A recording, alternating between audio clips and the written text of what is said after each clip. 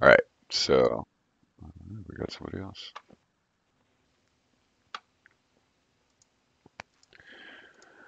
All right, okay. So, um, for everybody here who is new, we'll go around and we'll do some introductions real quick.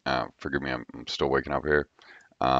And then what we usually do is we go right into the agenda. So everybody says, whatever they might want to talk about. The we've got some things that we know we need to talk about other than just people's the things like we know we need to talk about GSOC ideas. So we're gonna have to talk about that today. Um, yeah, all right. Okay, so I'm John. Um, I'm I'm one of the maintainers on the project here. So uh, we just got a new logo. There's some exciting news.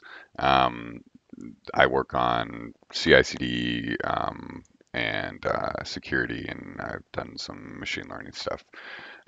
Well, the fair amount of machine learning stuff. So um, I'll let Sahil go next.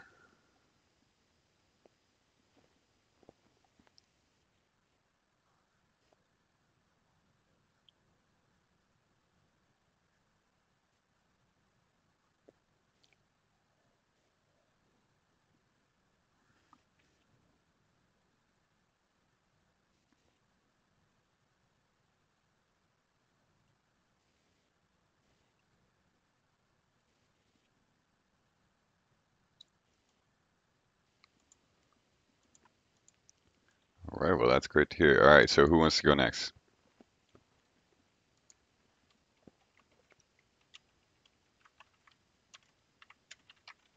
All right, Lex, do you want to go next?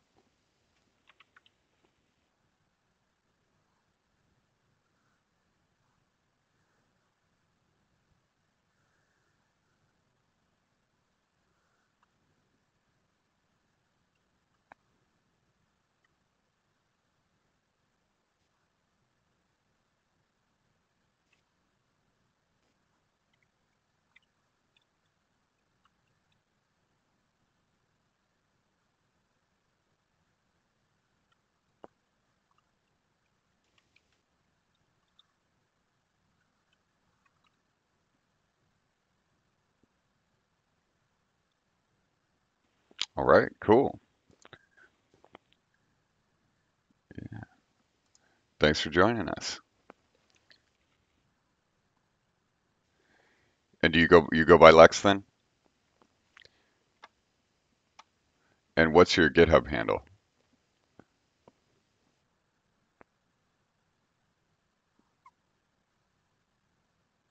Lex. All right, cool. I think I'm not sure if I have seen you on here yet. I can't remember who I have seen and who I haven't seen. So I will keep a lookout. All right,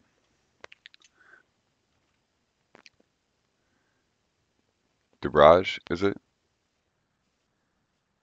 Debraj.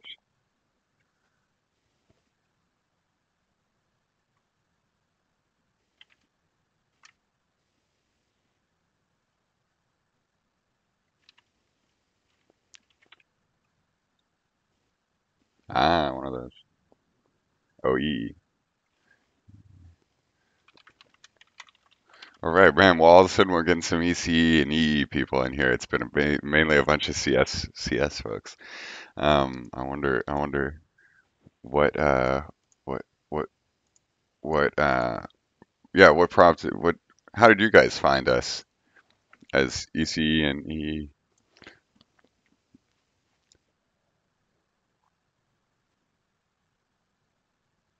Mm-hmm.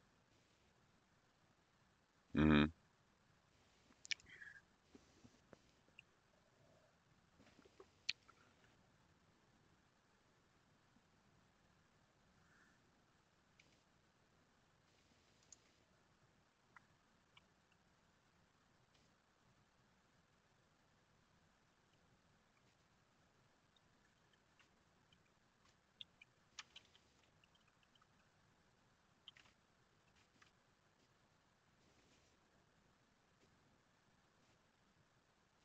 Yeah.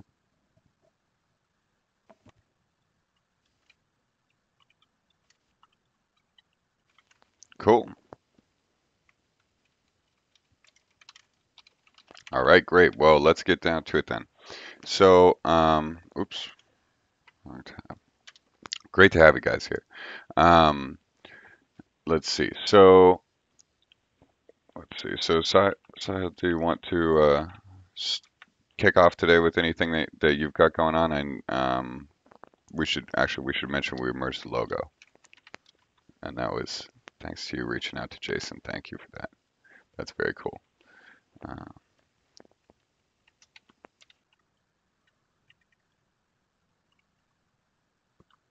yeah.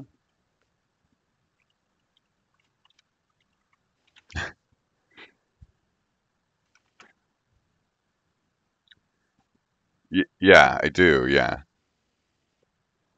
Yep.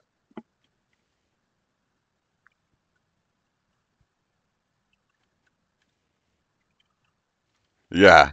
That's great. Wow, that's great. Yes, I do remember Pratik. Yeah. I'm not sure if I got his name right though. Yeah. Okay. Okay. Okay. Great. All right. So I do have a note on the data flow. No, so I've been scribbling random notes trying to figure out how do we effectively explain the data flow stuff. So those of you who had interest in that, you'll notice the documentation is a little bit light. Um, so it's it's not ideal. So um, we need to beef up the documentation. And so this is basically I've got scratch work going here where I'm trying to figure out, how are we going to beef up the documentation. And what I was thinking is probably a series of tutorials. It will be necessary. I think we've taught this before, but I hadn't really figured out, what it should be exactly. Um, yeah. So essentially, and this might be interesting. So the goal would be right is would be to be able to define everything via these directed graphs, right? And when I say everything, I mean like this would be I think this would be great. Everything. So uh, and so if you came from doing some ML ops or something like that, and you're thinking about maybe CI/CD pipelines, right?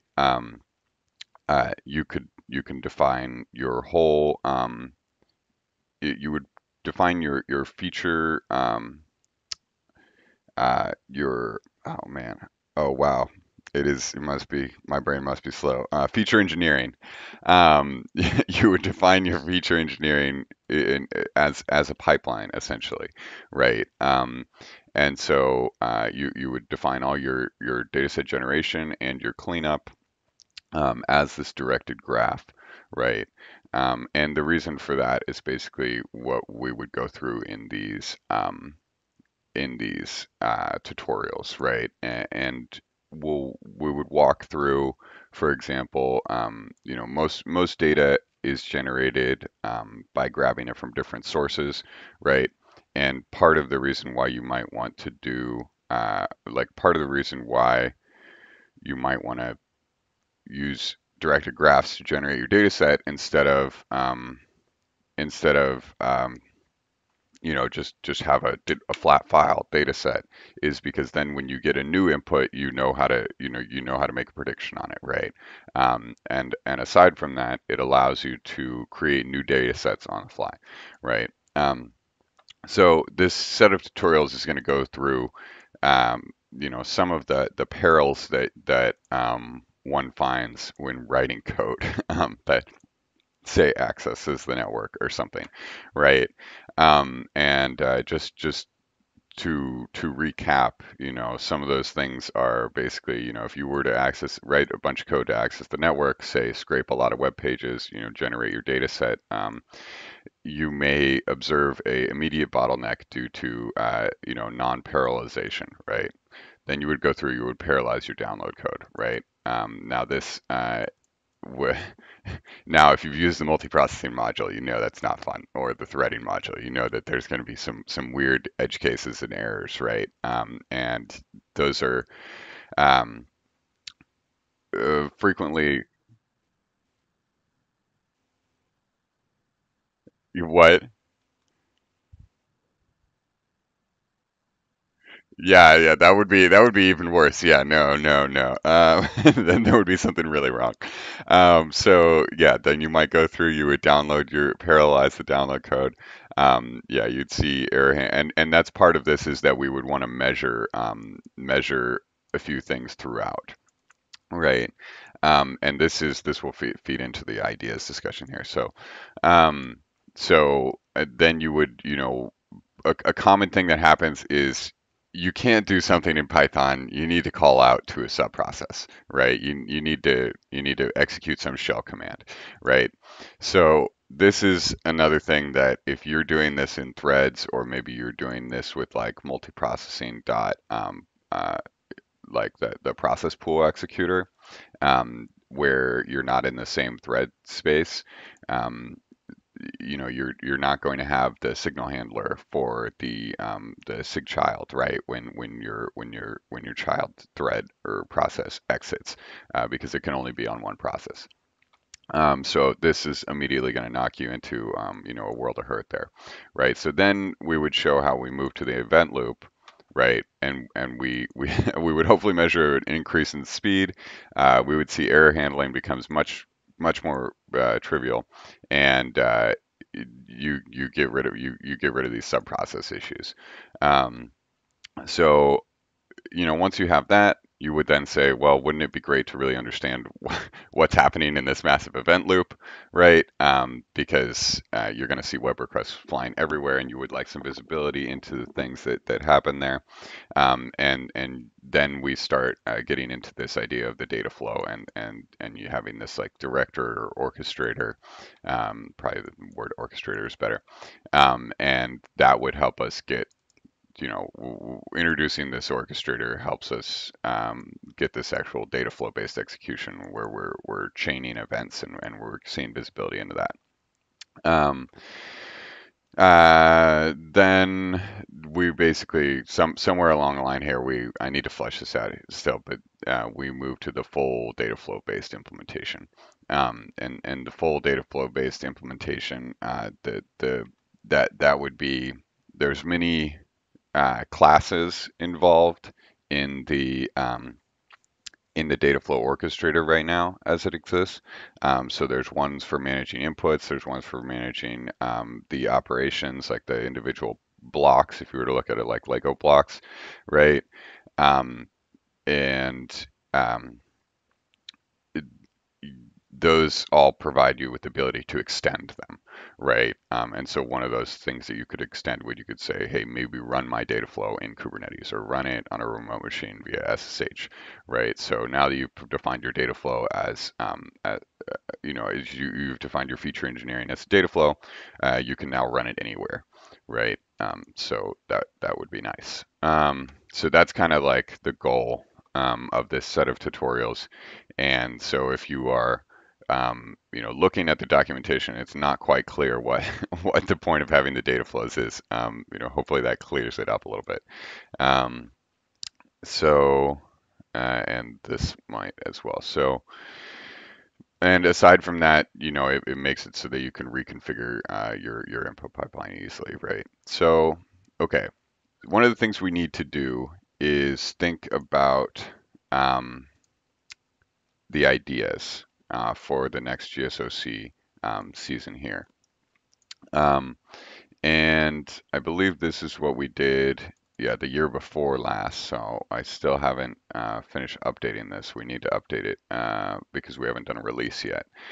So as soon as I do a release, which I've started the process of, there's a bunch of compliance stuff that I have to do internally. Um, then I'll publish a new page that says all the things that got done in JSOC and are now in the released version. Um, so as far as let me make sure that the audio is on here because I did this the other day with Saksham and forgot to record the audio. So we went through this list of things. So we're right now pre-beta, right? And you guys, I know you've used software, right? So once that something hits beta, right, it's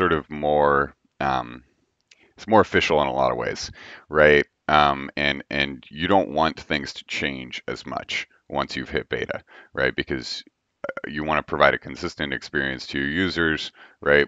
Pre-beta is when you can sort of change things to your heart's content, right? And not have to worry about, making users mad.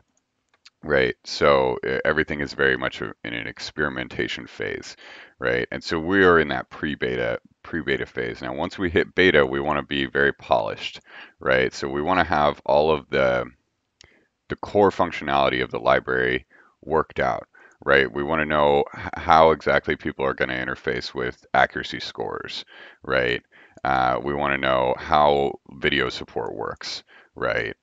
We want to know, in general, how this remote execution is going to work, even if we don't, support all of the places we might remotely execute yet, right? We want to know how all these APIs are going to work from an end user's perspective, so that uh, as we go forward from beta, we're just building out existing capabilities on top of existing um, interfaces that aren't going to change, and that way you don't make people upset because if you once you declare beta, you're sort of saying, hey, I'm stable and you can depend on me to not change, right? And if then people might say, okay, well, now I want to start using this, right? I don't want to use it if I'm constantly going to have to change all my code, right? Um, and so this is where we're headed, right?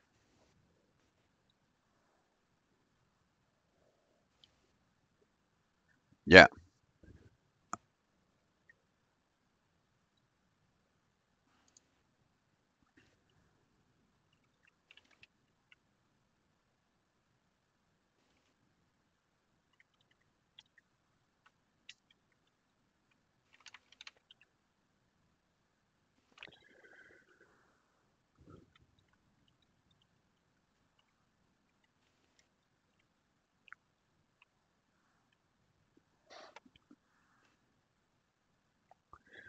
yeah, yeah. No, that's a great idea. So when you say, a design pattern, do you mean, something similar to the high level APIs that we have, like the things? Hmm.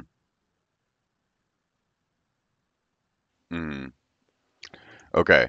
So yeah, so basically just write that up formally. That's what you're saying. We should do.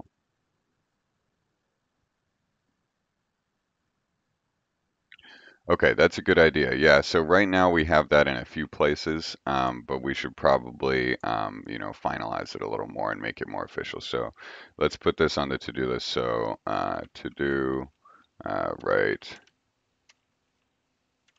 ADR for design pattern. And so what would feed into that is, the high-level APIs, the double context entry,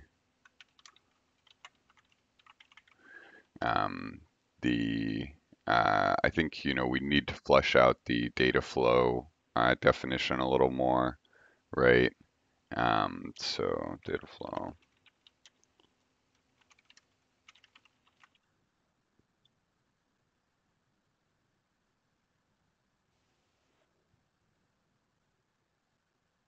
Oh yeah, no way. That's great. That's great.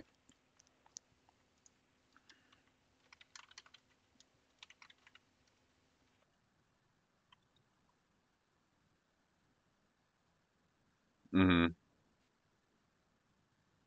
Okay, cool. Oh wow, awesome. Well, I've been working on Windows. I know. I know. I'm, I'm.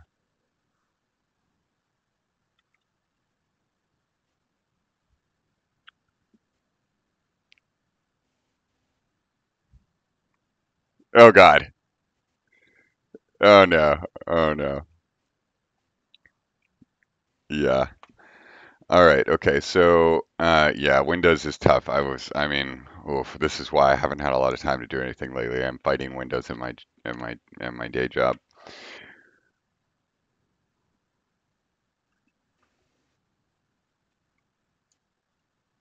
Cool.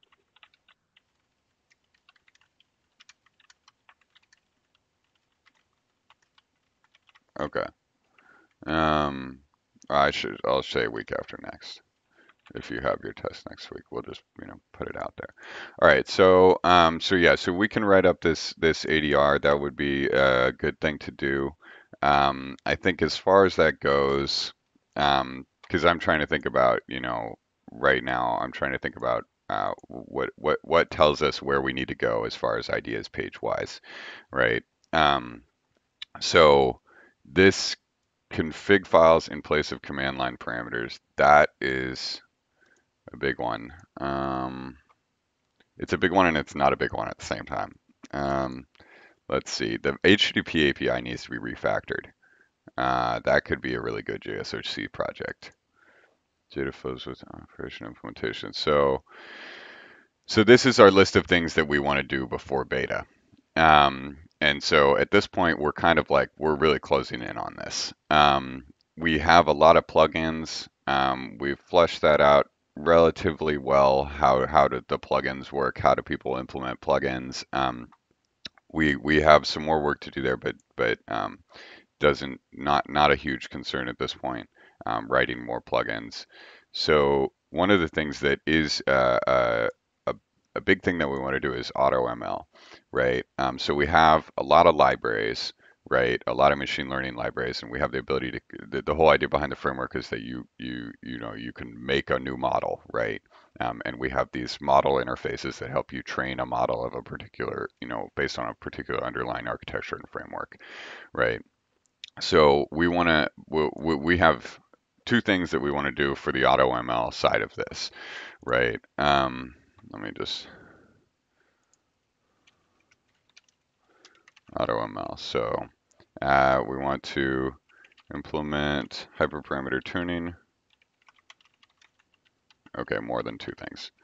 Implement model selection based on accuracy score assessment. Um, okay, yeah, well, this will kind of all be based on accuracy score. So implement model selection, best model selection, and then implement auto feature engineering. And this is sort of where, DFML kind of is a little bit different than other things that would do AutoML by defining the data flow, by defining your input as a data flow. That's something that we can mutate in an automated way, and we very much want to do that. So that's an interesting thing to explore. How would we, implement automated feature engineering? So the accuracy scores, I don't think there's a project to do here. There might be some side work. Um, Sudhanshu really took that one a long way. We need to figure out videos. I don't think we ever figured that out. I think somebody did some pre-work on it at one point. Hashim?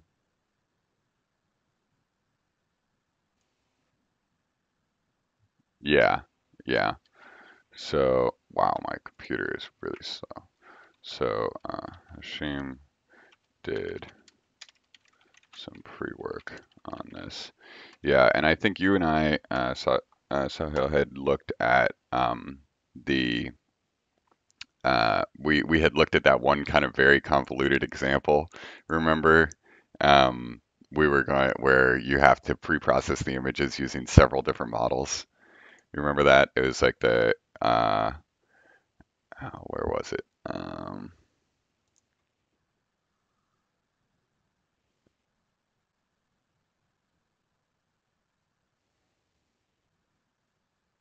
This one. Yeah. So we had looked at this, and just to give an idea of the complexity involved here. So um, this is sort of one of those where we would be uh, combining several things, right? And so the idea here would be um, we said, okay, well, what if we wrap this model, right? And then we looked at and so part of the idea behind DFML is that you could easily wrap research papers like this. Now, easily is once we're done fleshing out all of the APIs and making sure that it is easy, right? Um, so in this one, they can remove the background stuff. They can just grab an object out of the scene, right? So when they explain how to do this, right, it's more than just feed your data into this directory, right? It turns out you have to resize the videos, get the input object mass. Uh, you have to run either one of these models, and then you have to run this model. So there's several steps involved here, right? So you would define these steps as data flow, right? And then you would need, but that would require that you could run this model, right? And then you'd put this model as a step in your data flow, right? So it little bit complex there. And we need to figure out, how videos work. So something, for example, you wouldn't need to do, let's see, this is like you'd probably do if you were to do a project on videos, you would do, just something that takes a video just regularly, right? Like maybe I think we've talked about doing the YOLO one like a million times. So, maybe you do YOLO, right? Just you're wrapping an existing approach. You don't have to implement it from the ground up, because the goal is to figure out how to get like interoperability between models and preprocessors, right? The goal is not really to reinvent the wheel. It's the opposite of that, right? We want to reuse everywhere where possible, right? So that is one thing to consider. And so we're going to write these up as formal ideas, but I just want to put it out there since we're getting close to the time when we do that.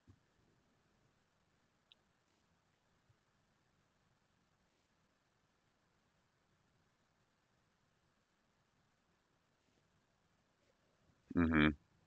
Mm-hmm.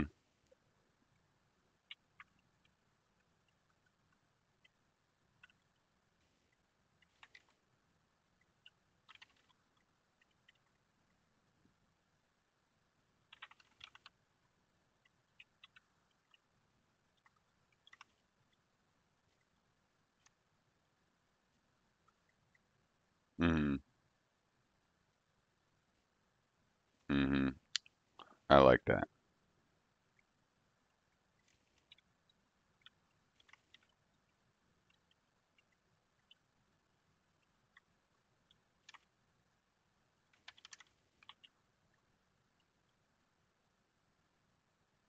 Mm-hmm.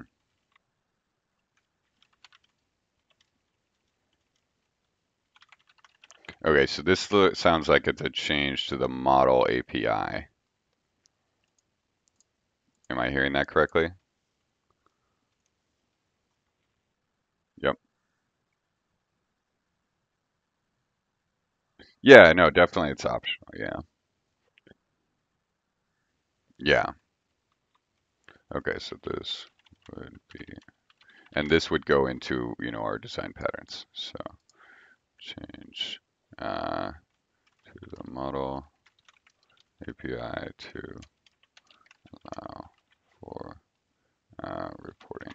And this is another thing that I'm seeing is something that I'm seeing as I'm going through and documenting the data flow stuff is that we have a real need, and we talked about this a couple years ago now, but we have a real need for fine-grained metric output. So kind of like like you're saying here, right? The ability to report out intermediate representations, the ability to report out data while things are in progress within a data flow, all of that. We need to figure that out. So to figure out, uh, you know,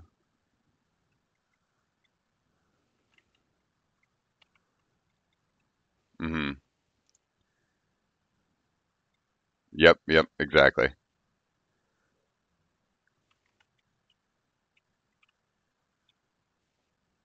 Hmm.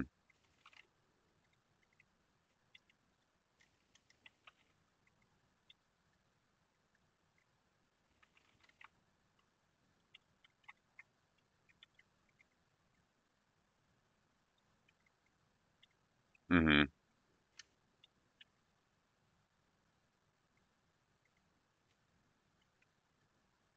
Yeah, it's,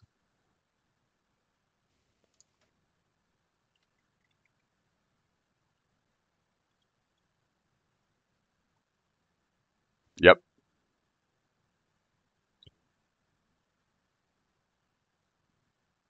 I love it. So this is, I think it's Onyx, right? Yeah, I love that idea. Yeah, because you already implemented the data flow. Oh, look at that. You implemented the data flow on save load, right? So you could just throw in an operation to that where it runs through Onyx. Ah, beautiful. Beautiful. I love it. All right. Okay. So does that sounds right to you? All right. Great. I love that. Ah, that's just, that's good. That's nice. Ah, I love it. Okay, so we could figure out how to throw in an Onyx conversion to the save load data flows. Oh man, all the work that you did would make that should make that so easy that I love it. Onyx conversion to the save load of yeah. Hmm.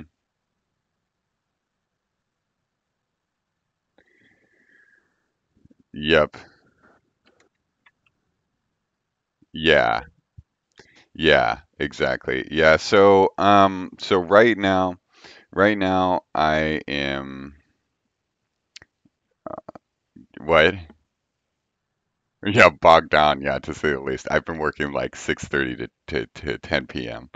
Um, okay, so I let's see. So what needs to be done here? Maybe we should just have okay, what needs to be done here? So what needs to be done for this one is okay, so I need to prove this out when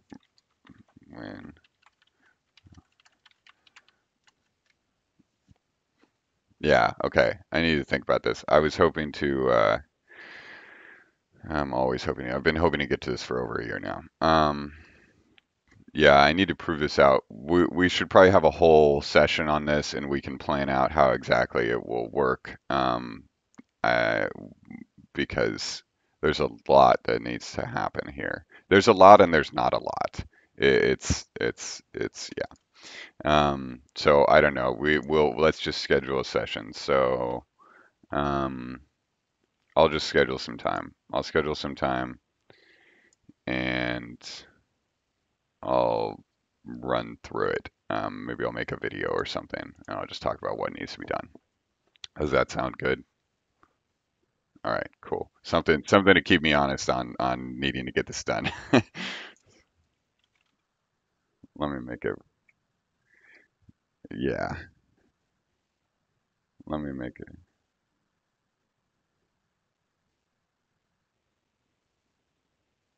Uh, say what?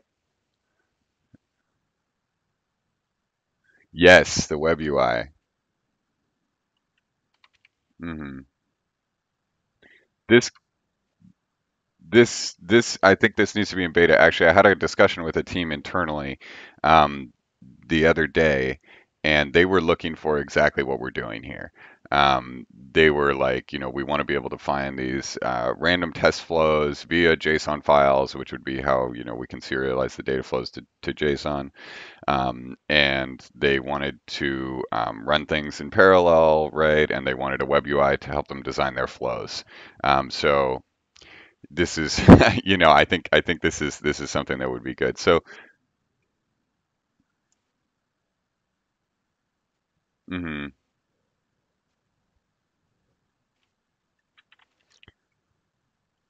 Yeah, I actually have. Yeah,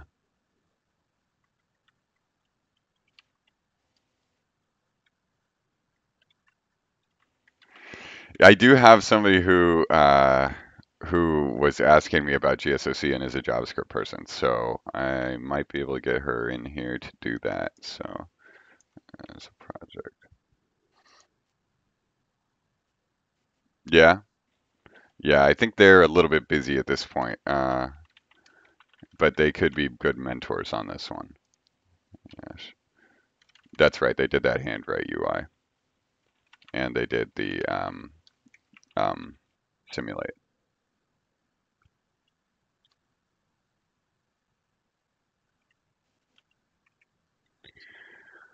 Yeah. So build tree. So I don't know if this will be a this year thing. Um, yeah, no, I think we probably want to do the second. I went back and forth on that, but we likely want to do the second party thing first. Um, so this is a org that some of the previous GSOC students have created, where I mean they want to just help people write software, connect students and other people to try to say, hey, I've got this idea, but I need somebody who writes JavaScript, right? For example, I know how to do Python, I can do this part, but I need somebody that can do JavaScript to help me on this other part, right? And so then they help connect people and do projects and help out here and there. That's the goal. So cool stuff. We need to figure out eventually. We talked about moving DFML under this org because this is uh, previous GSOC students. So, part of the problem with what we have right now is that the permissions on the Intel stuff is not flexible. I'm the only one with permissions, which is not ideal. So it would be great if we could move this out to a different org where, uh, everybody can have permissions on it, right? Or everybody who's a maintainer can have permissions on it, right? Because right now, we can really only get people doing reviews, right? They don't have permissions to merge. So we're looking at moving it over there. That also means that we can release a lot faster. Because there's a lot of legal and security compliance steps that need to happen, and if we were not under Intel, we would not have to do them. So yeah. All right, so that is, TBD on governance. They need to figure out their governance documentation before they do that, and that governance documentation is like, um, hey, if I wanted to become a contributor, what do I do? If I want to become from a contributor to a maintainer, what do I do? Right? What's my path to progression to like grow my, um, you know, presence in this org, right? So they need to figure out their governance.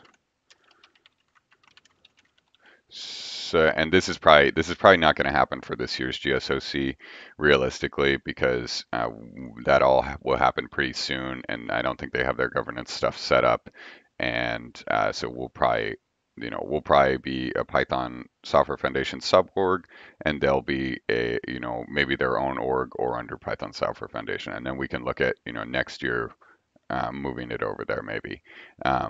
I think that would be good. Um, yeah. Yeah, we have too much going on for that. So yeah, so because I also have to sell it to legal, so I have to be like, hey, this is great. Should move the project over there. And having them have gone through GSOC will beef that up. Um, okay. All right, great. So let's jump back to our. Anything else you wanted to talk about? Any other ideas there?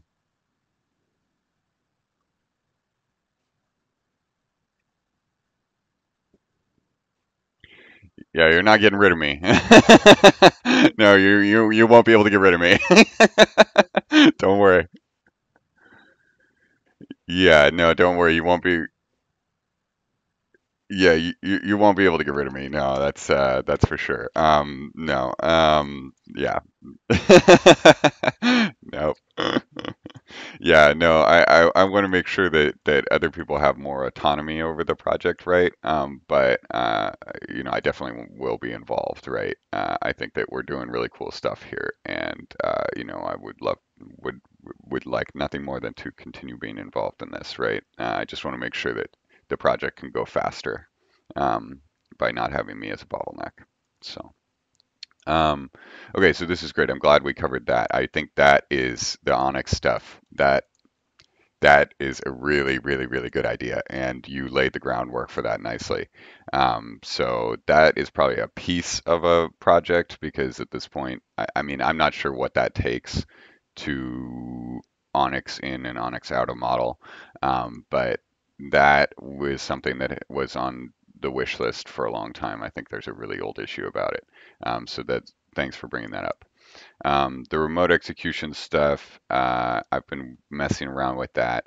This is not something that I'd want to stick somebody on, um, because the data flow tutorial documentation is not fleshed out enough yet. Yeah, I don't want to saddle anybody with that. It might be, um, maybe I'll try to flesh it out before GSOC, um, in my ample free time. Config files in place of command line parameters. Yeah, this one is important. Um, I think this is one that's a good GSOC project. Is it though? I'm not sure if there's enough work here at this point. There's, yeah, that's true.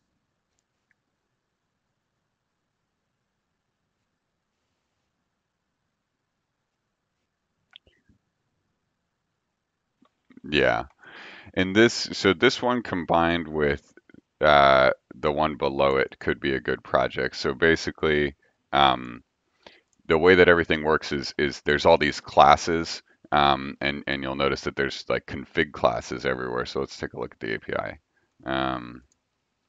So let's go to, um, model SLR. Okay, so model SLR config. This is kind of not the best, is it? Well, that's a bummer. Okay, we need to improve that. That's not ideal at all. Hmm, that's not ideal at all. Well, this sucks. Okay, we need to fix this. Um,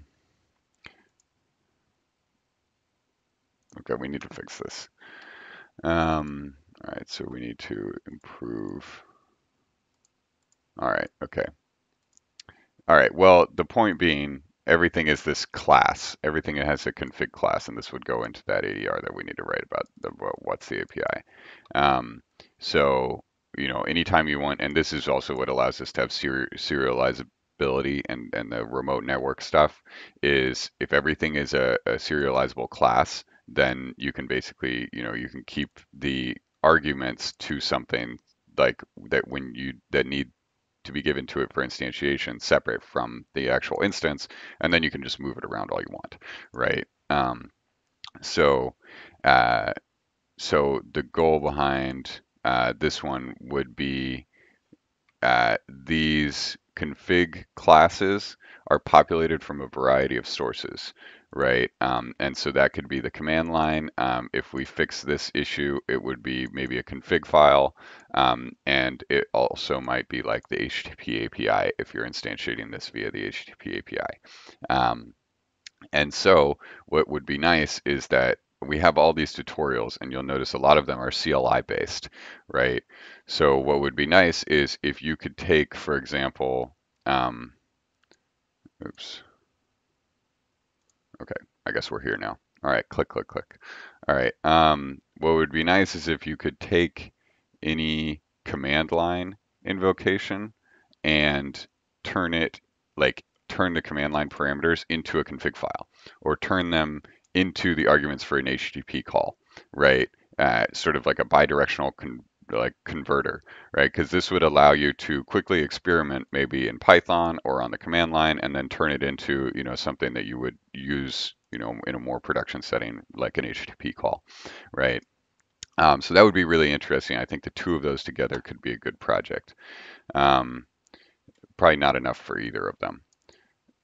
So this is something that's being fleshed out. So the other thing behind the data flows is that if you define everything in this high level, uh, basically call graph, right? Then you don't have to care about what language it's implemented in. So I think I prototyped some of this stuff. Need to write up more docs on that so that people could actually get going. Um, I think we did the pre-made data cleanup data flows, but fleshing that out more would be good. Um, Yeah, Sudhanshu did that, so that will move to the done section when we do the next release. Um, yeah, okay. So, and aside from that, um, yeah, so that covers a lot of stuff. So videos, AutoML, the config file stuff, the Onyx on the archiving. Um, I think one of the main things that still needs to be done is the API around data flows. Um, we don't have it's not pretty. It's pretty low level and focuses on like it's just like a light wrapper on top of the actual serialized format.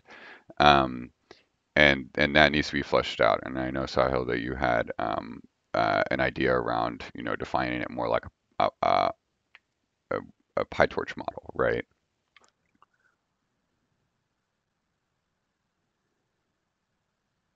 Really?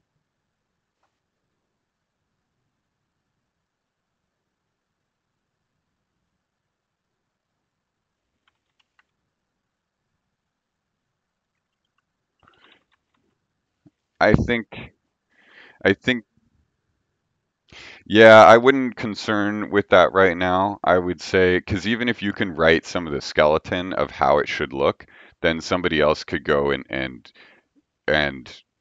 and link the format wise, right? And just do that translation, right? Because all you're doing is there's going to be a lot of different ways that we define data flows if you think about it at a very high level, right? Like we're going to define them via the web UI, you know. There's going to be, there's many ways which we might want to do it. We might want to do like some operator overload syntax, right? To with in Python code, right? I think that there's going to be different approaches that resonate with different people, um, and we may showcase, this one, right? This PyTorch similar one, right? But then we're always going to give people multiple options, right? So if you do get a chance to look at the scaffold, and post that, that would be cool. Oh yeah, yeah, yeah,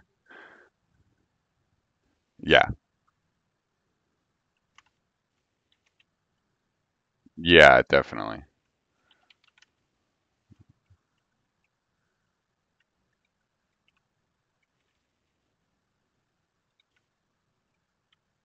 Okay, great, cool. I just wanted to keep that on the radar. So then the other thing is, um, I think there's something to be done with like a active learning type setup, where you've got, somebody in the loop continuously. Um, you know, maybe giving you more classifications or sort of directing your training as it's happening. So all of this is based on like a stream-based approach. So you'll see async everywhere in the code. Now, it doesn't mean everything is streams. Right now, everything is sort of blocks of memory being moved around, and not a lot of actual stream usage. But the APIs are all set up so that you could have um, so that you could stream any of the data, right? And you can do all this real time, right? Um, so that's another thing that sort of differentiates, what we're trying to do here from a lot of other things, right? Um, so Hmm.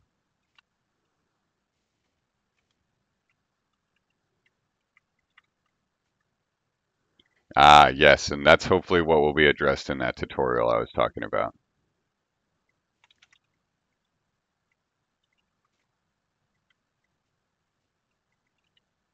Hmm.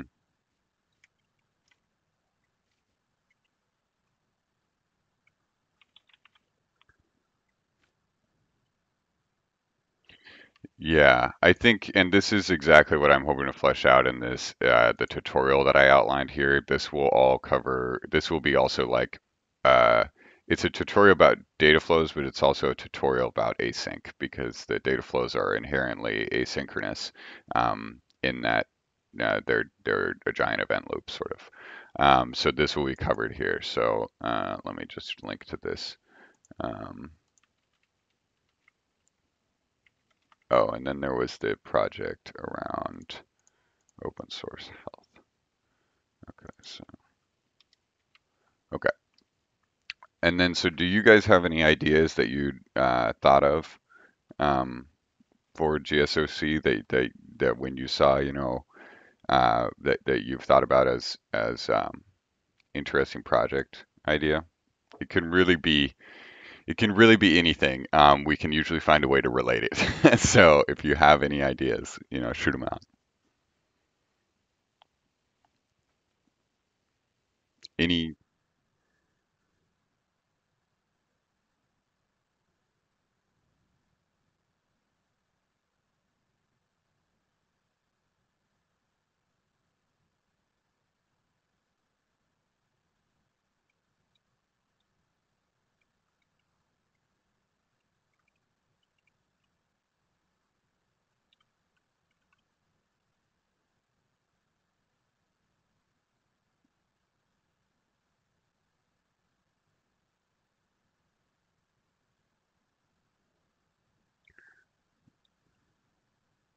all right.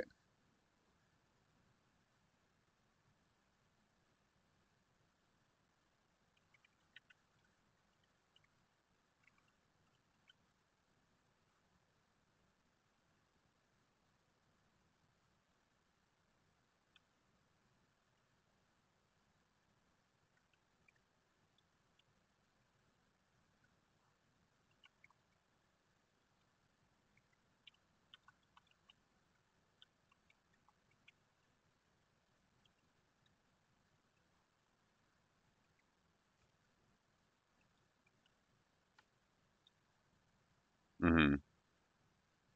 All right, great. So I think this would build a lot on the work that Sudhanshu has done last year. I know he did some data set cleanup stuff. So this is definitely something, and thinking about that AutoML stuff around feature engineering that we talked about, this fits right into that, and that's definitely an area that we need to flush out. So I think that would make for a great GSOC proposal. So did I get that right? You said principal component analysis. All right.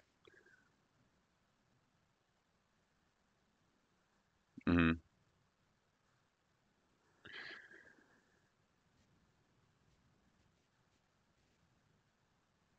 Mm-hmm.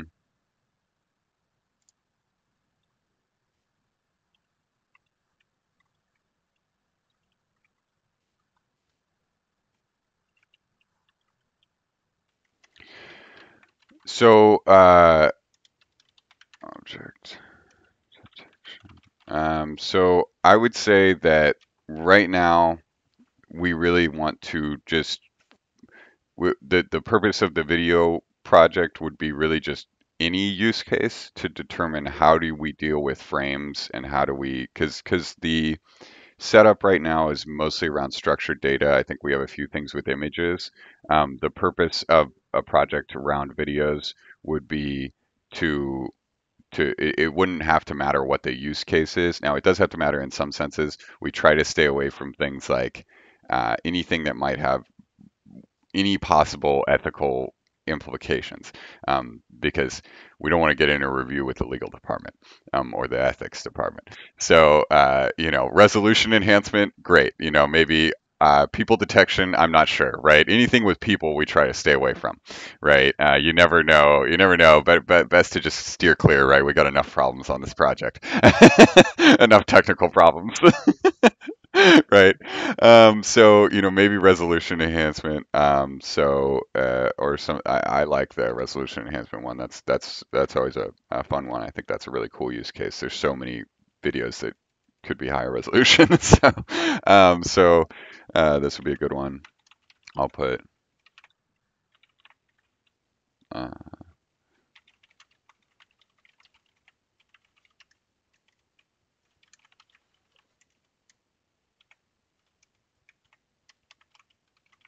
so anything else GSOC idea wise?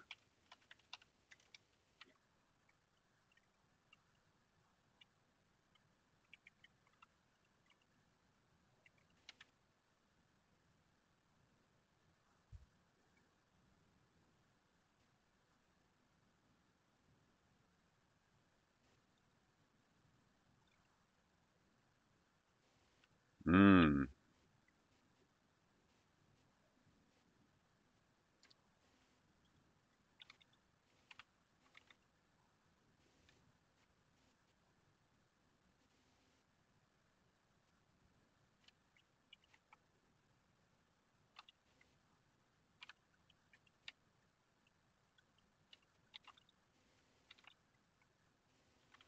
Yeah, I think right now that's what we have is you basically select one kind of accuracy representation. So are you saying that we could have some potential to say, score based on a set of accuracy? Is that what you're saying? I like that. I like that a lot. Any mhm. Okay, I like that a lot. Could we provide a way to score? And all of this stuff helps us build to that AutoML, like that real nice AutoML capability, right? I mean, at the end of the day, I think the vision for this is you take any data set and you say, okay, DFML, what are some things that you learned about this data set, right? And it would just go and train on every possible permutation, right? And every possible model config, and it says, hey, here's the things that you can, here's the things I learned about this data set. Here's, some interesting predictions that you can make if you have this kind of data. And then, if you extend that to data flows, then you can say, okay, well, now go use that, right? So score uh, to assess score based on multiple accuracy representations. I like that. That's a good one. Um,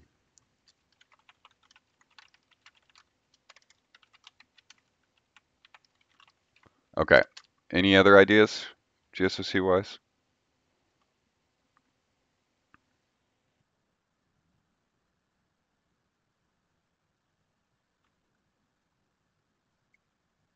Mm-hmm.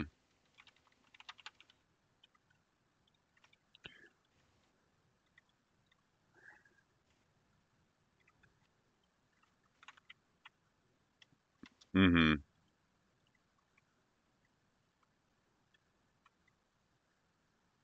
Yep.